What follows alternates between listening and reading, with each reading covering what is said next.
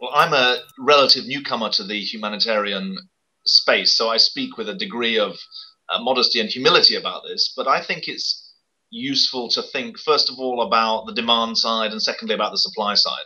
On the demand side of the humanitarian system, we've obviously got a growing number of crises. The UN declaring level 3 crises with a rapidity that hasn't been seen before, a frequency that hasn't been seen before, growing complexity of crisis, obviously driven by some very deep trends to do with resources as well as the eruption of some religious sectarianism in places that we haven't seen it before, for example, the Central African Republic. So on the demand side, we have growing complexity and we're a growth industry for all the wrong reasons. On the supply side, I would diagnose two things: fatigue on the one hand and fragmentation on the other.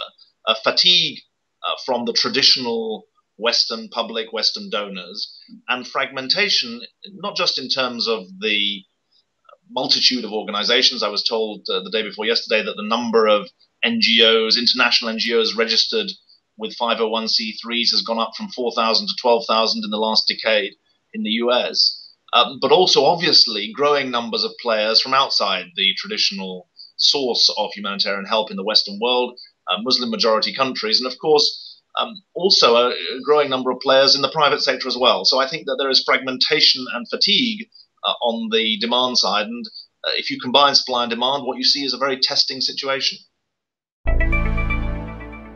I think that when it comes to challenges and opportunities for the humanitarian sector, I have to look at this through the lens of the IRC, the International Rescue Committee.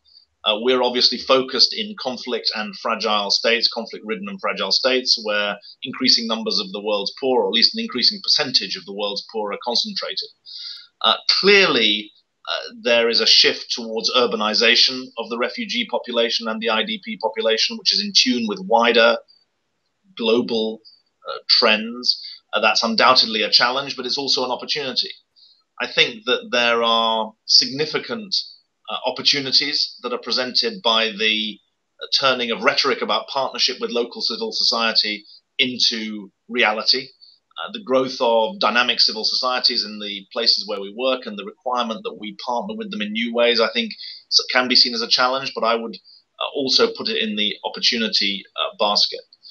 Thirdly, there's undoubtedly growing challenge in respect of the levels of violence, the often random violence that we see in the countries and communities in which we're working, but the levels of violence are undoubtedly making the places where we're working increasingly inhospitable to us. I think finally there's undoubtedly an opportunity in the range of new partners that are playing a role in some of the most challenging places. It is striking to see that the phenomenon of global capital movements is affecting our sector as well, or the countries that we're working in, as well as more affluent communities. And I think that there's a big challenge, but a big opportunity in how we engage with the private sector as well.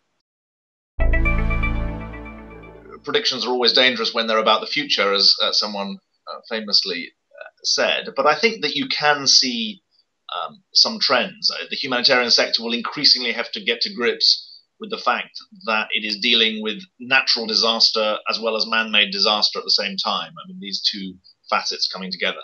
Secondly, we will be dealing with increasing concentrations of the world's poor. 50% of the world's poor now live in conflict states, and I think that's going to be an increasing feature of our work. Thirdly, the drive to localization. USAID requiring 30% of funding to be spent on local partners. That is a harbinger of the future. And I think also, in addition to that, there's going to be an increasing integration of economic and social programs over the next 10 years as we seek sustainable solutions for populations who are displaced for long periods of time. So I think that in terms of how the system works through some of its challenges over the next 10 years, the absolute imperative is that we remain focused on the goals that we're trying to achieve and the people that we're trying to serve, rather than being trapped by the systems within which we operate. I think that the Sphere project has undoubtedly been a very significant intellectual and practical contributor to the development of our sector over this period. IRC has been proud to be a part of it. I think that establishing technical, practical standards for the humanitarian sector has been a big labor, a labor of love, but also a big labor as well. And I hope that in its next incarnation, the Sphere project can deepen and broaden the coalition that has come together to try to put those Sphere standards into practice. And it seems to me that we have a responsibility to recognize that our sector is diversifying fast, and that it's very, very important that the thinking and the work that's been done through the Sphere project recognizes that and embraces it.